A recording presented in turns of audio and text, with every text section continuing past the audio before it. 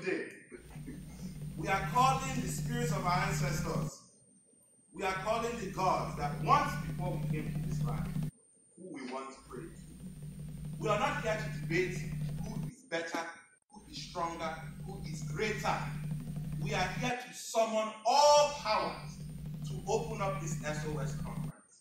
We are here to pray for the strength, for the fulfillment, for the knowledge of what we are to receive during this conference.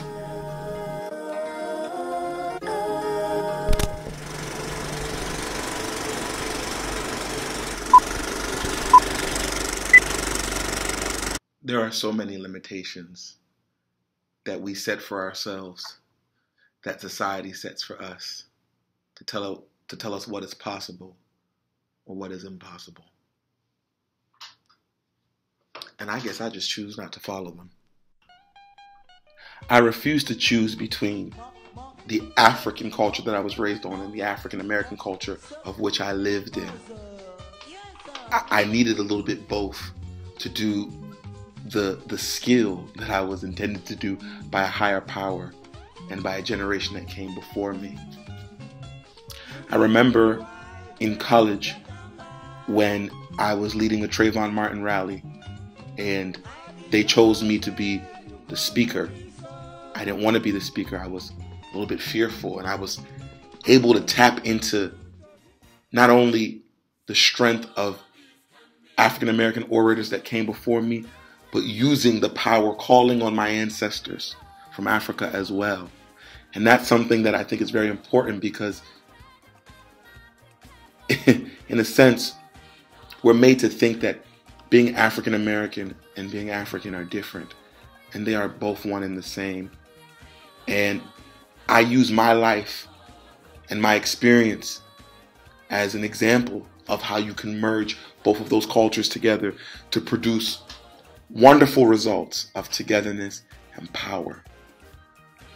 And it actually took the power of being both African and African American to not only come into myself as a man, understand my sexuality better, but actually not only fight against the things that I believe in, but fight against certain things that are of my culture that I don't agree with.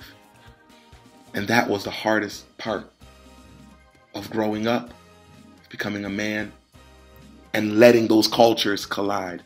But it took being an African American to really understand my African culture. And it took my African culture to actually perfect being an African American. Some might say they're even one and the same. That culture together to create significance in who I am. That has led me to be an orator, an activist, someone who puts others before himself. But if not for my culture, I may have never been able to lead. So although we are many parts, we are all one body. We are one. They are trying to kill me. But we are one. We are one. Save me. Save us. Save we. We are one. We are one. We are one. We are one. We are one. We are one. We are one. We are one.